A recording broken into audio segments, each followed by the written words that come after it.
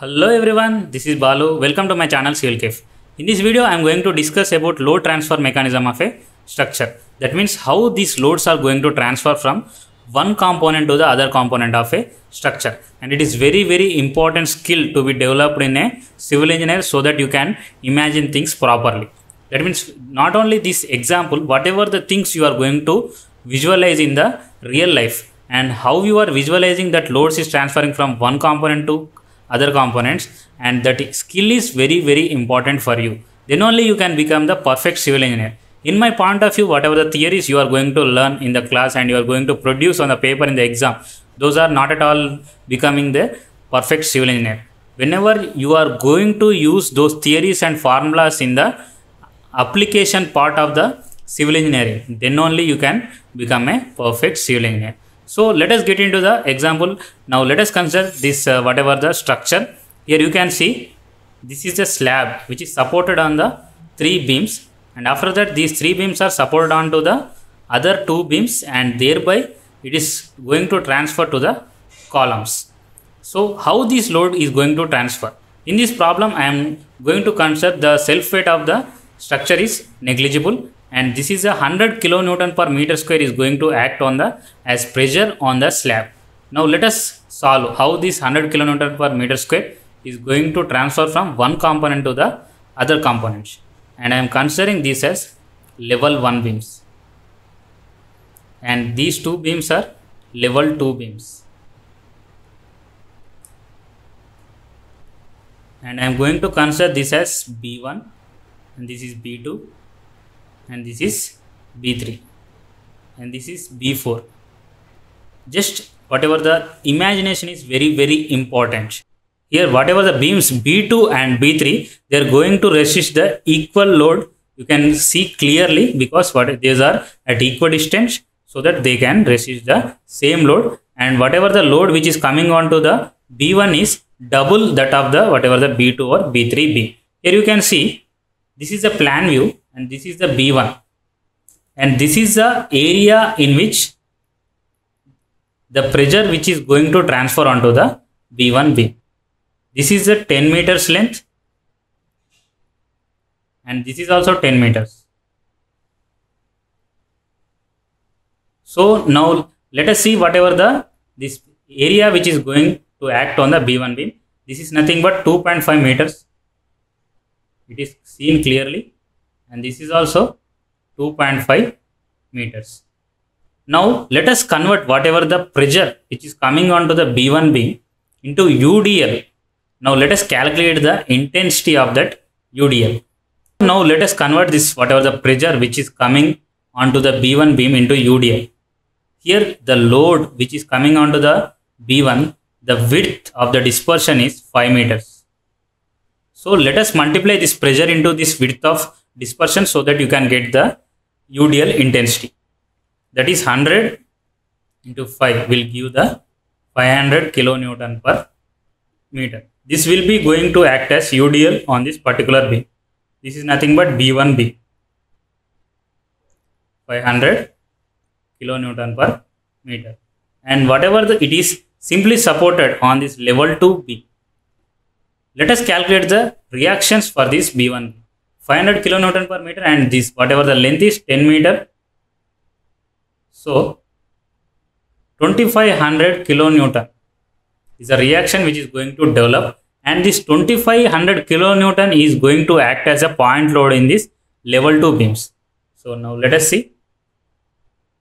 If you consider this image, you can see clearly B1 beam is supported on the level 2 beam at the center. So this is nothing but 2500 kilonewton. And you all know whatever the load which is resisted by the B2 and B3 beams, which is nothing but half of the load of this B1 beam. So this is nothing but 1250 kilonewtons. So now whatever the reaction which is going to develop for this level 2 beam is nothing but this is 2500, and this is also 2500. And this corresponding 2500 kilonewton is going to transfer as axial load on this column. This is 2500 kilonewton. And also you can cross verify, that is 100 kilonewton per meter square into this whatever the area of this slab, that will give 100 into 10 into 10, that will give 10,000 kilonewton. Here 2500 kilonewton per each column, 4 columns are there, so it is nothing but 10,000 kilonewton. In this way you can visualize the things, how this load is going to transfer. This is a simple exam I have considered. Next, get into the other thing. This is the one-way slab system. You can see clearly this slab is supported by the beams in the one direction only. There is no support in the other direction. So it is one-way slab. And also if the slab is supported in the both direction and based on the Ly by Lx ratio, you can define other system, that is two-way slab system. Now let us get into the two-way slab system. Here you can see this is the two-way slab which is rested on the columns and also beams. See here, it is a square slab, you can see, and how this load distribution is going to be is like this. If you consider this as B1 beam and this is a B1 beam, in this way the load is going to transfer. Whatever the triangular portion of this slab is going to transfer on this B1 beam. If you consider the height of this triangle is, here it is clearly given, this is 10 meters, so it must be 5 meters. So if you transfer this 5 meters triangular load onto this B1 beam, in this way the triangular load is going to act on this beam. In this way, this is nothing but uniformly varying load. If you want to find the ordinate of this triangle, just you have to multiply this pressure into the width of dispersion, that is 100 into 5, that is 500 kilonewton per meter. This is the ordinate, that is 500, and remaining it is going to vary across the length of the beam. So in this way the idealization of the load distribution will take place in the square system, that is square slab. Next, coming to the rectangular slab, you can see here. This is the rectangular slab. You can see the dimensions, that is 5 meter and also 7 meters. And the load distribution is in the form of trapezoid. This is the trapezoid.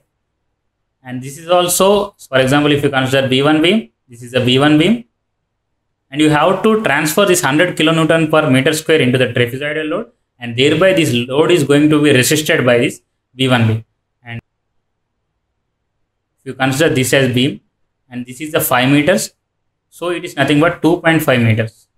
If you want to find out the ordinates at this, whatever the maximum ordinates, you have to multiply this 100 into 2.5 so that you can get 250 kilonewton per meter is the ordinate of this trapezium, which is the maximum ordinate. Thereby you can transfer that load into the beam. In this way the two-way slab system is going to act. Whatever you observe in the nature, it is going to be act in this form only. Whatever the load distribution is in this form of one-way slab or two-way slab and also other forms. This is the simple examples I have considered to explain the load distribution of a structure. And also if you find anything useful, you just comment in the comment box. I will take up that thing, and also I have tried to explain the upcoming videos. And this is the theory versus practical series going on, which is very, very important for a civil engineer. And also thank you for watching this video.